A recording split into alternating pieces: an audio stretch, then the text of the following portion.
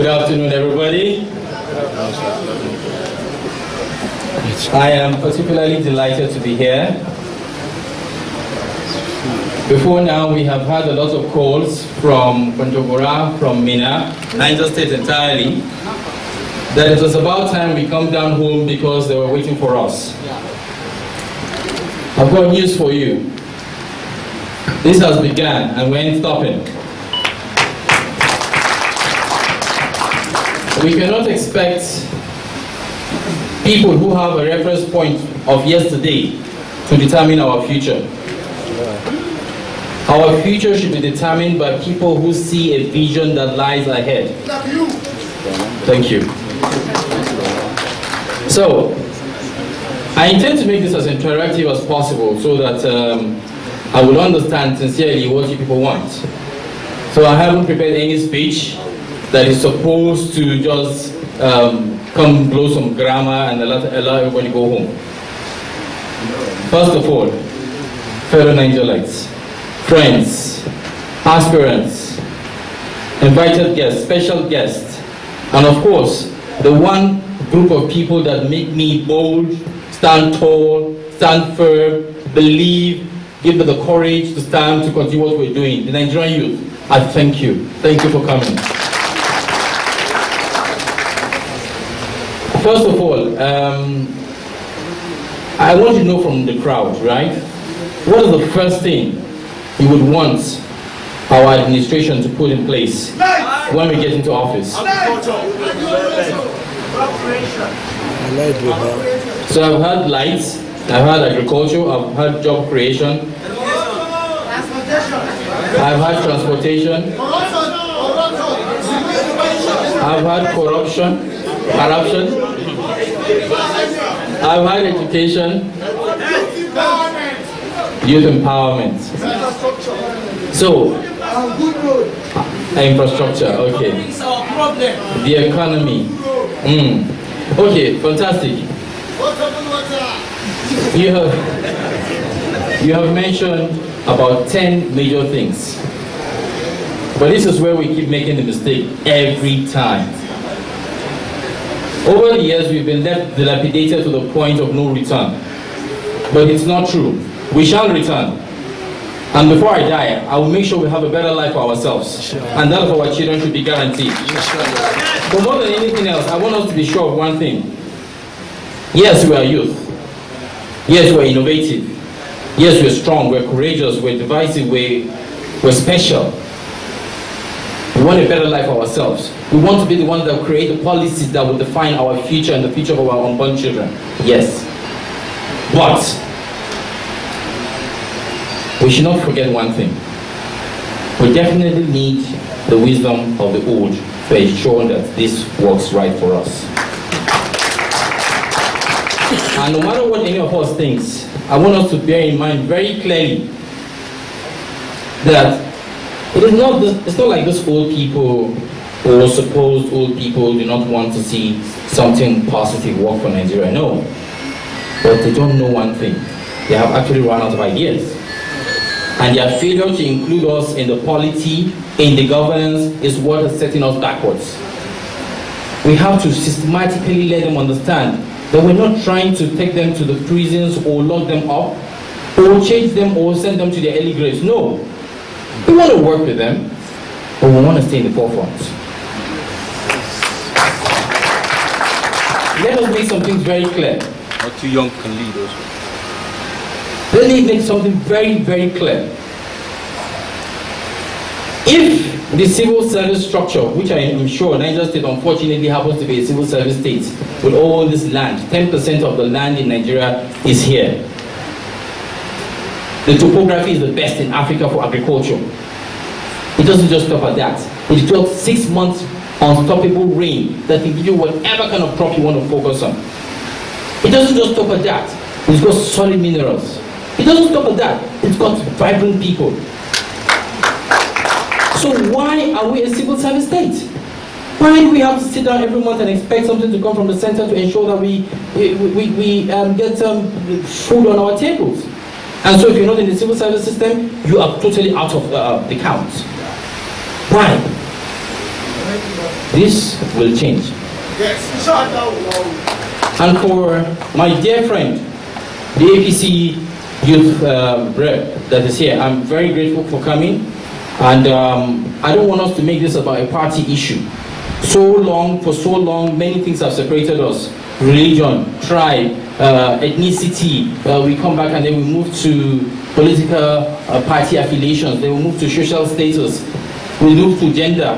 We move to sexual orientation. And so many things have divided us. And that is why when you go to the comments on social media, they are unbearable, they're disgusting. So thank you for looking beyond party lines and being part of this. I'm very happy you're here, and I appreciate the questions you asked. I have a message for you. When you go back, ask them, what have they done about power? Not me. I have been here. I did present to you before here, one of the members of my team presented to you how we can actually generate electricity from just a touch of water. Solution has already been Solution is already been provided. We're not just talking. We're presenting something to you. We showed you plans that we have for agriculture, the entire value chain, from production to the farm gates, to the logistics, to the processing, to the storage, to the transportation, to the end users and all of that, and the entire value chain that can keep our youth gainfully employed. Not just taking the raw products from the farm and thinking of where to export them to, stealing our jobs away. When we can actually have these processing plants here, these storage plants here, so that when I buy a tuber of yam 100 naira in January, I can buy it 100 naira in November without any shakings. That is what we should be thinking of. So when you go back home, please, deliver this message. Tell them Ahmed Buhari says hello, respectfully, and says that, look, it's not a contest. It's not a war. But it's a plea to allow those who have got solutions take the front row.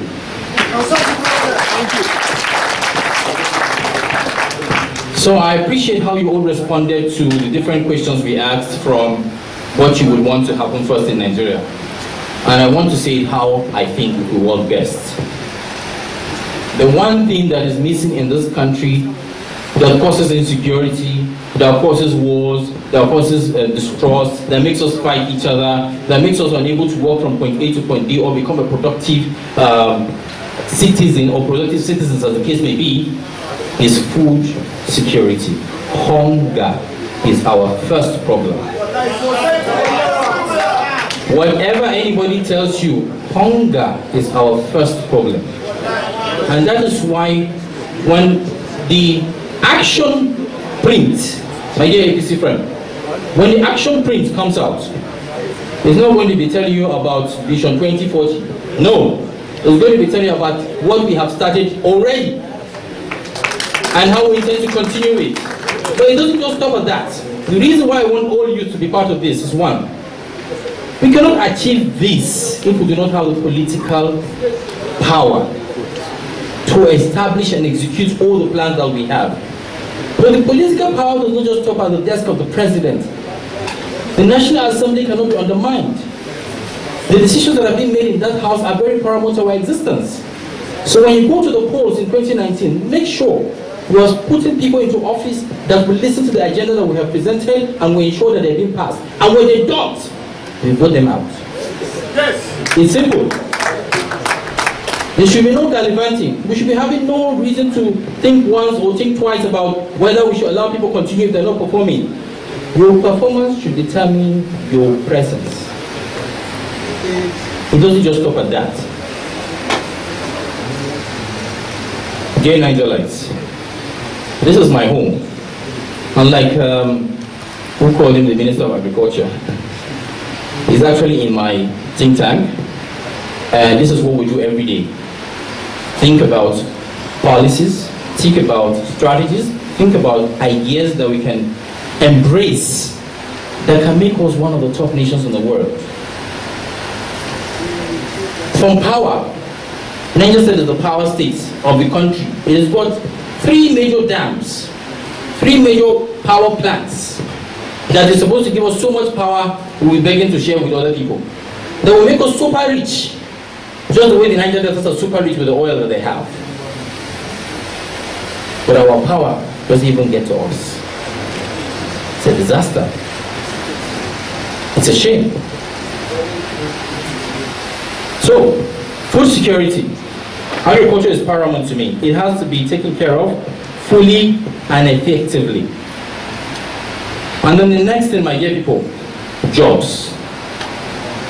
We have to create jobs.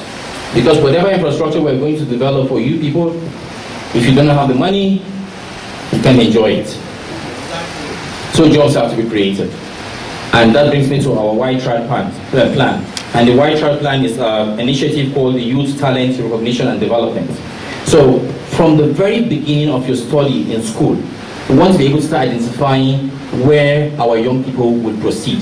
And if you look back into our history, I remember there was a time the late Donor would go from secondary school to secondary school, identifying the talents that different people had in the class and ensuring that they follow a career in that path. What happens? No more of that. Why?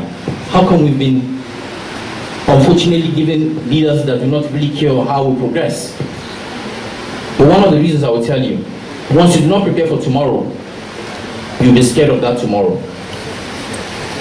And so what is very important for all of us is to ensure that as we are trying to take over, as we are trying to become relevant, it is also very important for us to prepare what happens to us when we hit retirement. We can be selfish about it. We can say every senior citizen be above 65 gets free transportation to any part of the country. We can be selfish about it and say every senior citizen in this country gets salary paid to him just the way it was paid to him while he was in active service. We can be selfish about it and say every senior citizen has a special shopping mall he can go to because he cannot be dragging with other people. Yes, we can do that. And when you do that, we will not be thinking about how to amass wealth because everything has been provided for you. That is how I want us to think. We move away from jobs and we look at what other things do we have. The big part, education. And our educational system is different.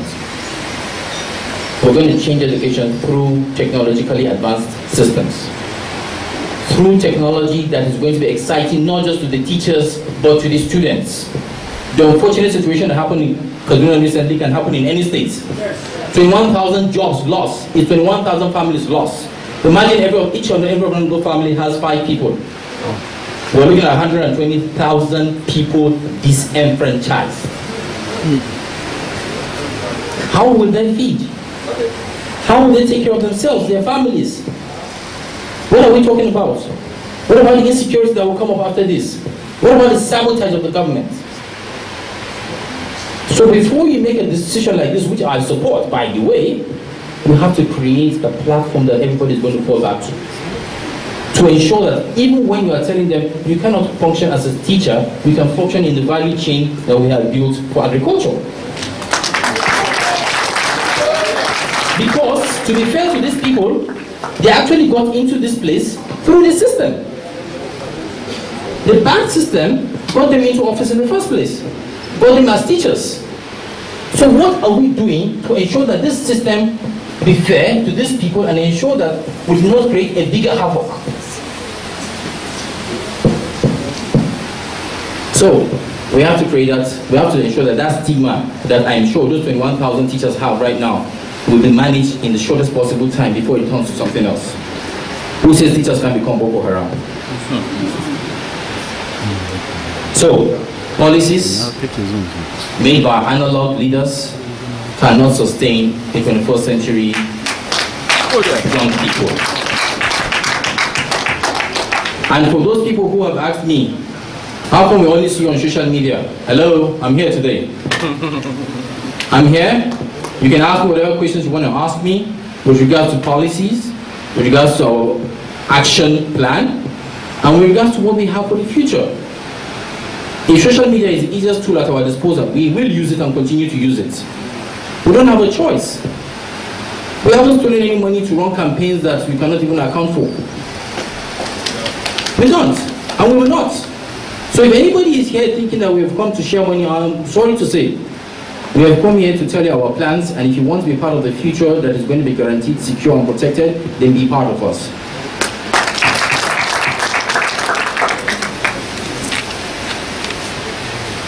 Ladies and gentlemen, all we have mentioned will not happen if we do not have a proper data management system. And when I mean by a proper data management system, when we talk about agriculture, we all know the problems that encompasses agriculture, where there's stolen fertilizer or diverted fertilizer, where there's diverted seedlings, where there are diverted fingerlings, because certain people will not let them get to the right consumers. We've got a data system that doesn't just capture the number of farmers, but also capture the size of the lands and the accurate amount of fertilizers that will be needed to ensure that those crops germinate properly. This is how I want us to start thinking. So when you are deciding to push something forward, you know exactly how much you're pushing forward and to who it's going to reach. And it's important for us to understand one thing. Whether we want to access health, whether we want to access transportation, like some people mentioned, infrastructure and things like that, my dear youth, if we do not know how many people we are taking care of, if we do not have a proper data management system, then tell me, how can we even provide a budget for Nigeria? The Minister of Interior cannot tell me exactly how many Nigerians exist. Our borders are porous. People working every day with the intention not to return. People working without clearly defining to us what plans they have for Nigeria, or why they're going to be here, how long they're going to be here, and when they're going to leave. We need a proper data management system that's going to identify these people, that's going to tell them exactly when they're supposed to go, and if they stay beyond that, you get into the troubles of the law. Fine, we welcome everybody. There's an ECOWAS free trade zone that exists, but you have to tell us why you're here. And in the skills that you have, it's not going to be beneficial to Nigeria. I am sorry, you have no place here. But a proper data management system, you have to embrace. So, without wasting much of your time, this is me presenting myself before Niger State today. So, before wasting much of your time, this is me presenting myself before Niger State today, because this is my home. This is the place that made me the man that I have become today. And I thank every single experience that I have gained from this place. But I wouldn't have been the kind of man I am today if I haven't gotten the experience that I've gotten from across Nigeria. I'm a geologist by training. I've also trained myself as a international trade and business person. I'm also a geographic information systems and spatial analysis person. I have worked in the oil rigs, doing the dirty jobs. I've equally worked with the telecoms. Today, I run an enterprise that employs a lot of young people. I want to see this opportunity to ask and recommend that those of you that have not had the time to follow us properly, please, don't get too tired. Follow us, prepare the questions, ensure that you ask us the kind of questions that will make us get this right, so that we can provide you the governance that you deserve. I do not have any problem with criticisms, because I don't have all the answers. But together, I believe that we can have something better for ourselves. My name is Ahmed Buhari, and I'll be running for the office of President.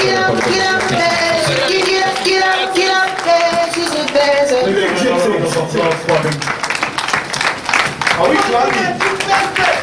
Are we clapping, please?